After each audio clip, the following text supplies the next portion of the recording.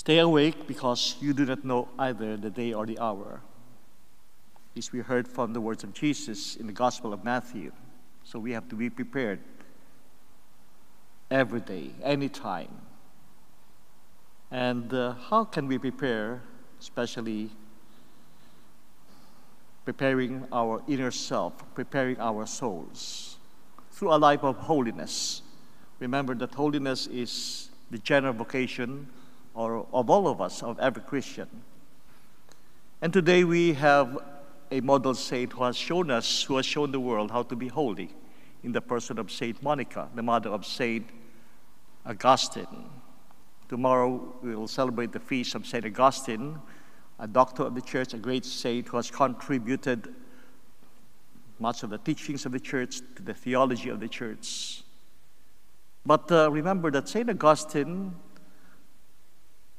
was not a Christian before. He was a pagan. He was engaged in worldly vices.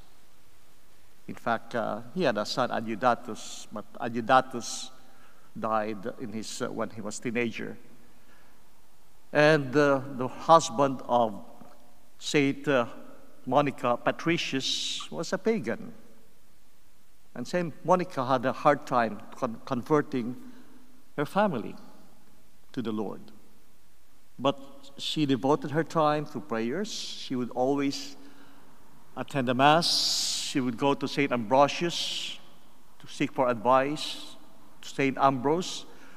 She would offer votive offerings in the cemetery at the nearby church. And she would make a lot of sacrifices through her prayers until one day she would realize that her prayers were answered. St. Augustine became a convert. He became a Christian. Then he realized that he has a calling. He started to preach. He started to teach. He became a priest. He became a bishop of Hippo. They were all both came from Tagaste in Africa, now Algeria. But you see the influence of this family, especially St. Monica and St. Augustine, to the world on how we have to be ready, how to be ready by living a life of holiness, a life of virtues. And this we can also show to the world with the kind of response that we offer to the Lord every day in our lives.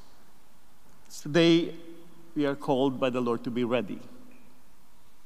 And that readiness means we have to prepare internally through our daily prayers, through a constant examination of conscience, through a life of virtues. Let us offer our prayers, our devotion, especially to the mothers today,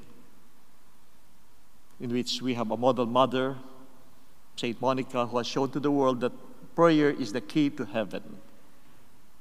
Saint Monica prays every day, and we hope our mothers should always pray for their family, for the conversion of their family, for the conversion of their soul. And we ask the Lord to help us through the intercession of our saint for today.